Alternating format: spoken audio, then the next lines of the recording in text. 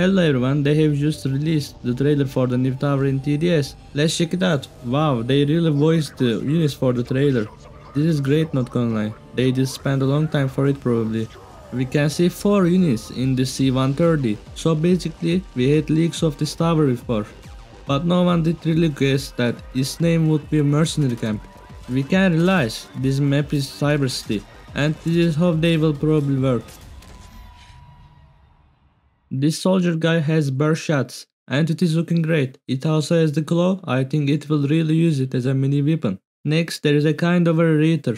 This one is my favorite, not gonna lie. I really like how it looks like. There is also the grenadier guy, it has a grenade launcher, it looks really fire too. For the last we got some kind of a medic unit. You may think it's not a medic, but however, it probably is a medic. How do you think it will work? Will it heal the units from the mercenary camp, or can it also heal other towers?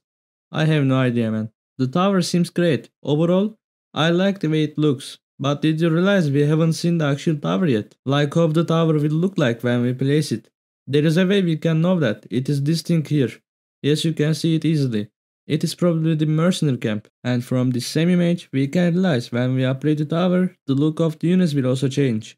This is their base level probably. In the trailer, they all were max levels. We can really see that. But yeah, it is going to be very unique hopefully. I hope this tower is going to be a great tower.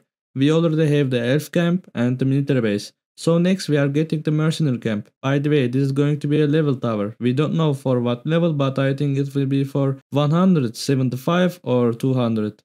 That's just my opinion. Anyways, thank you for watching, have a good day and see ya.